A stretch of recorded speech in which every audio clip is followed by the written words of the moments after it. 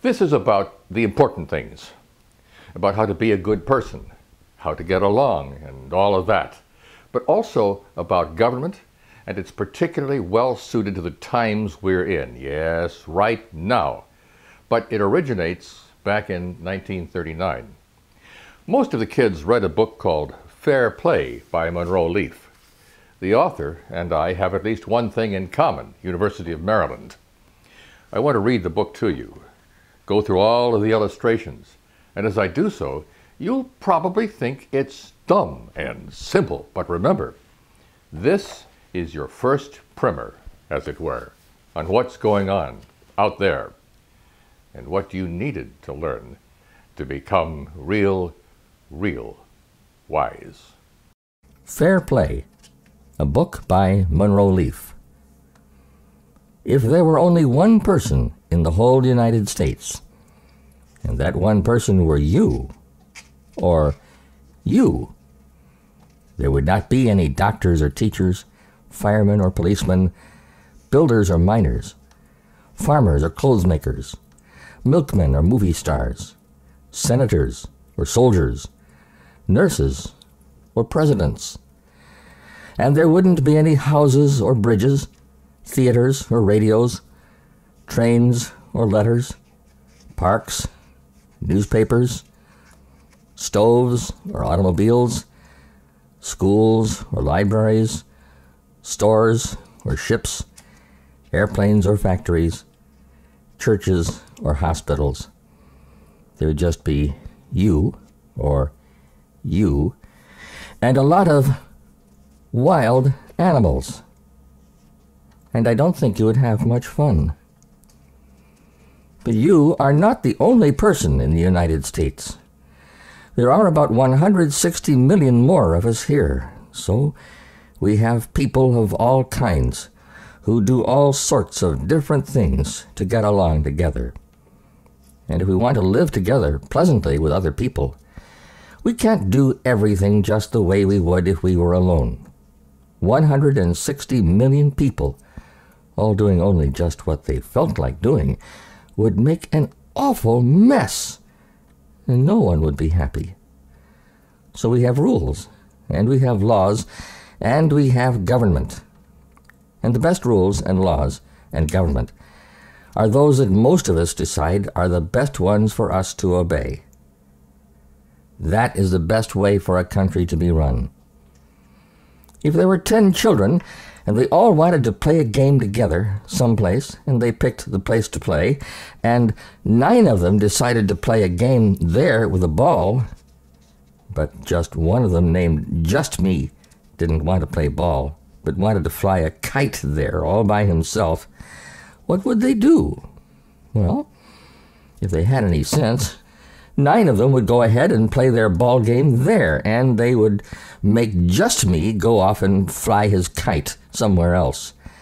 They wouldn't just sit around having no fun and doing nothing just to watch him take their place for himself alone. If when they finished playing, they all wanted a drink of water at the drinking fountain, there would be 2 ways for them to get a drink. One would be the way Just Me would try, with everybody shoving and pushing to be first and nobody getting a good drink for a long time, and maybe somebody getting hurt. Or they could make a rule that they form a line and take turns quickly. That way everyone would get a good drink, and it wouldn't take one half as long as the crazy way, and nobody would get hurt. If another time they wanted to read for fun, and they went to the library and each took a book and sat down quietly, they could have a good time. But if Just Me decided that he felt like talking and shouting, nobody could read at all. Somebody would have to come and put Just Me out of the library so the others could read and enjoy themselves. You can't talk and shout in a reading room. That is a rule that makes it easy for people to do what they go there for, to read. Those rules were made so that most people could enjoy themselves and have the most fun. Some more rules are made to protect us from people who don't care about anyone but themselves. Those are called laws. If you had a bicycle and you were just about to go for a ride, and a just me who was much bigger and stronger than you came up and said, "Give me that bicycle," you, all by yourself, could not stop his taking it away from you. But you are not all by yourself. Most of the people in our country have decided that what we own is ours, and nobody can take it away from us just because they are stronger and bigger than we are. And a lot of people together could tell any just me, no matter how big he was, that he could not have your bicycle because it did not belong to him. It belonged to you. That is the law. What belongs to you can't be taken by somebody else. But it would take a lot of time and a lot of work for everybody to watch just me's and stop them every time they tried to do something they shouldn't do. So we have policemen to do that.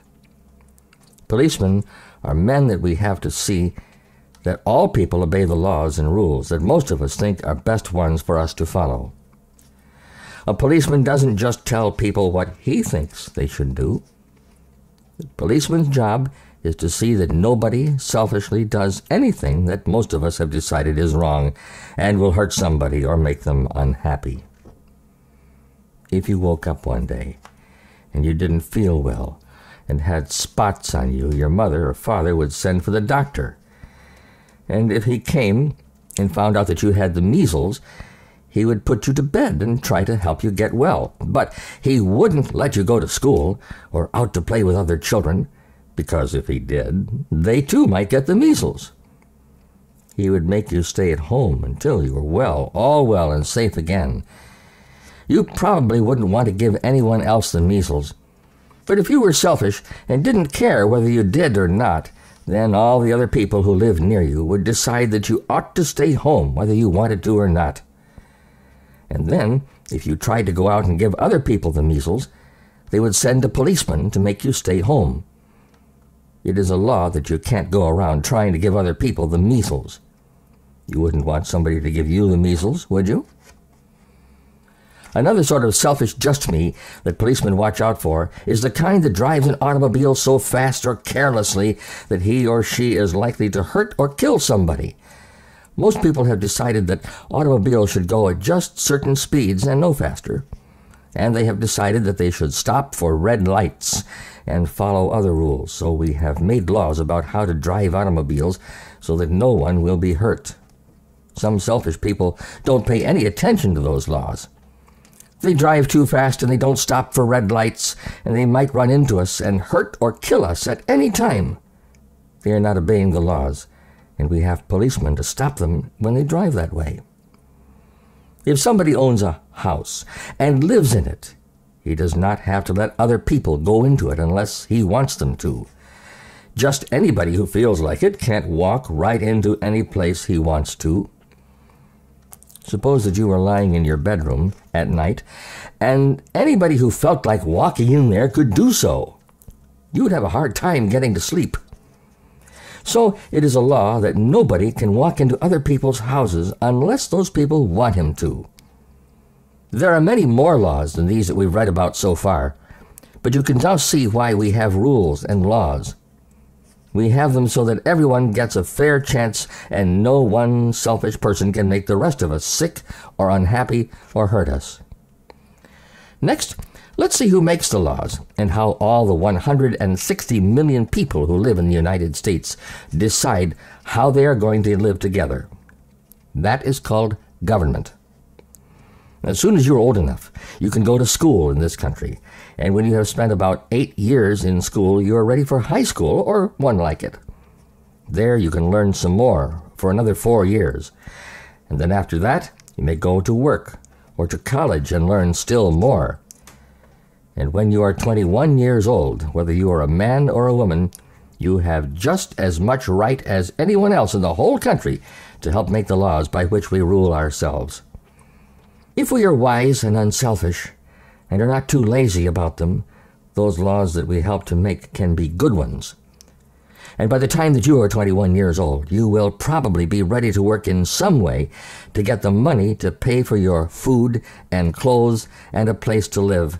And there are many, many different ways that people work, but no matter what they do, as long as they behave themselves and stay out of jail, They have a right to help run the country, and this is how they do it. They vote. Farmers and teachers, doctors and nurses, businessmen, storekeepers, ditch diggers, cooks, lawyers, policemen, housekeepers, and firemen. Everybody has a chance to vote. That means they have a chance to choose what they want. And what most of us choose is what all of us must follow. That is the only fair way. We have two different kinds of choosing or voting. Sometimes we are asked which law we would rather have, like this: all the schools should be closed on Saturdays and Sundays, or all schools should be closed on Sundays and Wednesdays. If you had to choose one of those, which would you choose? If all the people where you live were going to decide this question, they would go on a certain day to the voting place. These places are called the polls, and each person would have a chance to make his or her choice. Inside a little closed place where nobody else could see, there would be a slip of paper like this. Now, this piece of paper is called a ballot, and when you have made your choice and marked with an X the law you want, you have voted. And after the voting was all over, they would count the ballots, and if more people wanted schools closed on Sundays and Saturdays than wanted them closed on Sundays and Wednesdays, then they would be closed on Saturdays and Sundays. That is the fair way to decide. That is one kind of voting. The other kind of voting is for a person whom you want to do things. Every 2 or 3 or 4 years, the people in each state in our country decide who they want to be their governor. That is the man or woman who is supposed to see that the state is run the way most people in it want it to be run. And sometimes he or she is allowed to make rules and special laws for those people all by himself or herself. So it is a very wise thing to be careful to pick a good, wise, and honest man or woman to be the governor of your state. And when the day comes to vote for the governor, everybody who is 21 years old or older in that state should go to a poll or voting place and vote for the man or woman that he or she thinks will be the best one. And again, there will be a ballot. And after everyone who goes to vote has made a choice, the ballots are counted, and the man or woman who has had the most people choose him or her is voted to be the governor. We say that he or she was elected because when we vote for a person, not a law, that voting is called an election. Every 4th year, we vote for the person we want to hold the most important office in the whole country, the President of the United States. He can do a lot of good for all of us if we choose a wise and unselfish man, so you can see why it's very important for all of us to vote when we are having an election of a president. There are many other men or women we vote for to be senators or representatives in Congress or mayors of cities, and they all make some of our laws that we don't make ourselves. But we do decide which people we want to make those laws. So when we vote, we should be careful to choose good men or women. One of the worst things that we can do when we are grown up is to be too lazy to vote.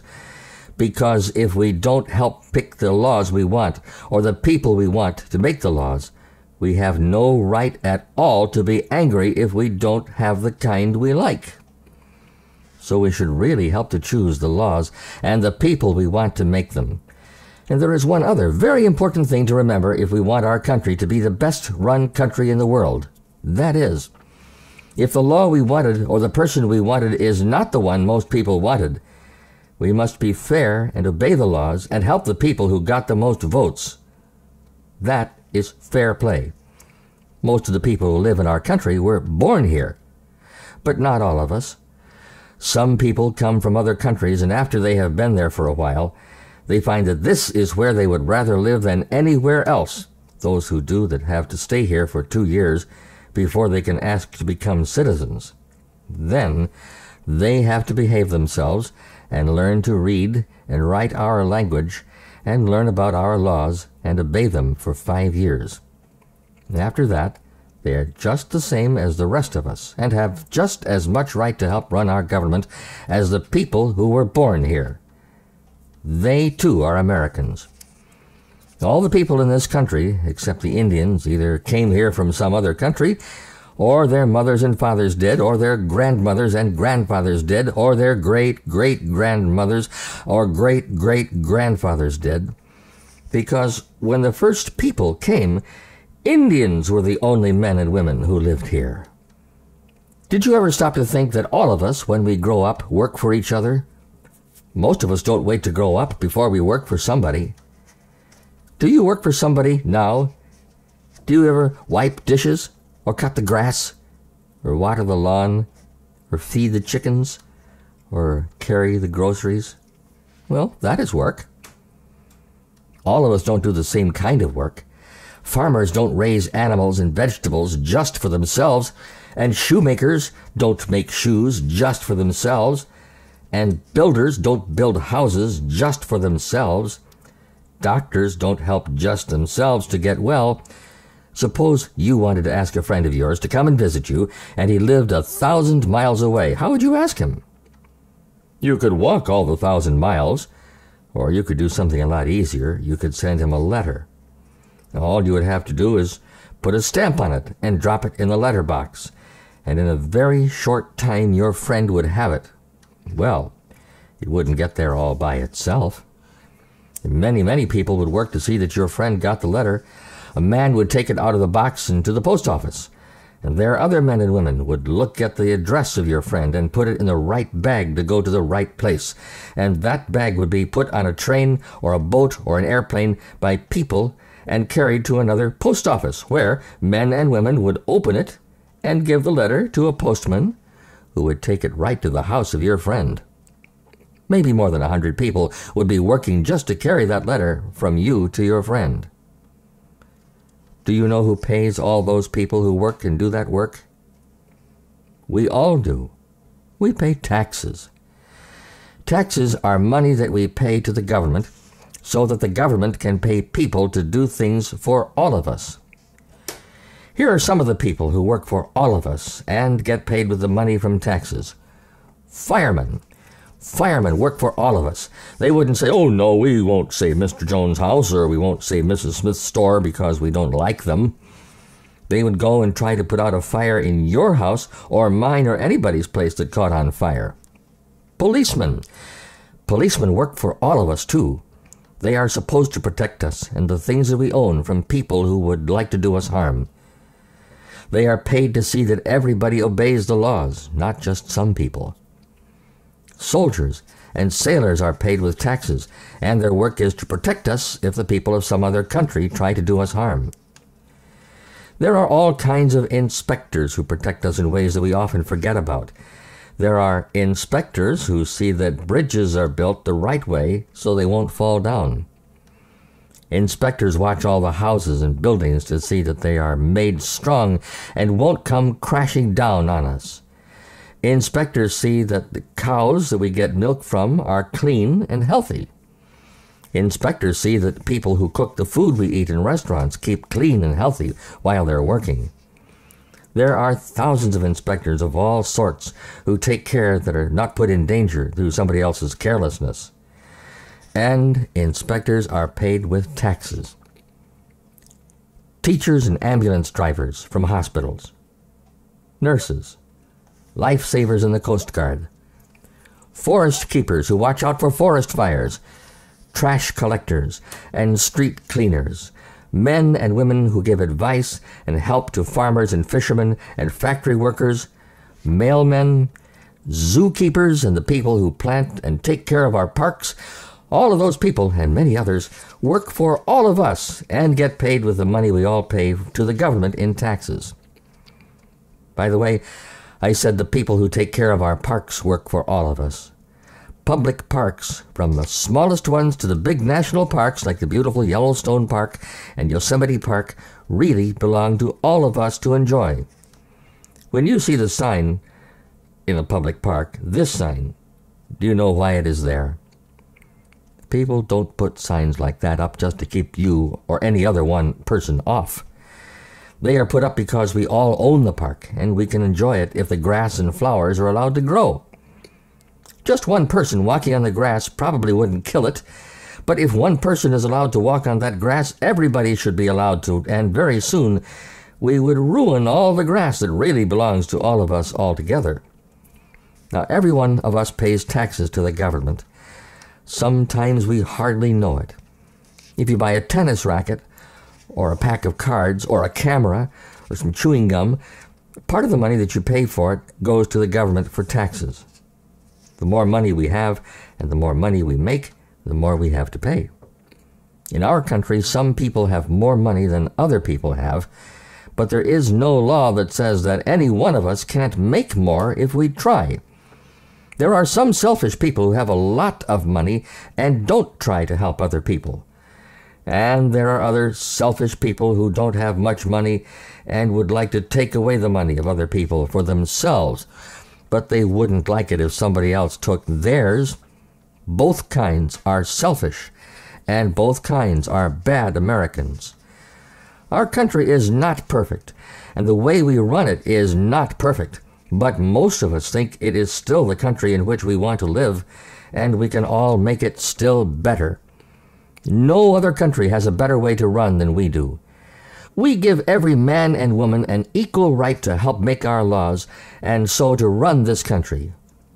We give every man and woman a chance to make as much money as he or she honestly can, and we all have to obey the same laws. If we all tried to keep from being selfish and were willing to help others as much as we could, that would be fair play, and we would all be even happier than we are now. The two people who have done the most for our country ever since it began were different in one way, but alike in most important ways.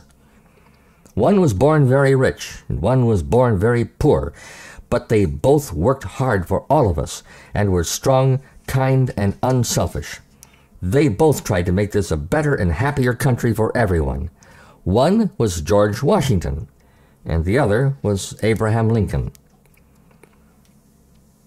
Now next we'll talk about 10 people who will not make good Americans. A thief is bad at any age in any country. People who steal cannot be trusted and have to be watched all the time. None of us likes a thief, whether it's a boy stealing a pie or someone who steals our taxes. A liar is just about as bad as a thief. If you can't believe a person and tell whether he's telling the truth or not, how can you ever get along together well at all? This liar is saying that he hasn't seen his little sister's doll. Do you believe him? A bully is a stupid person who thinks he has a right to do anything to anybody just because he is bigger and stronger. Nobody wants to live with him.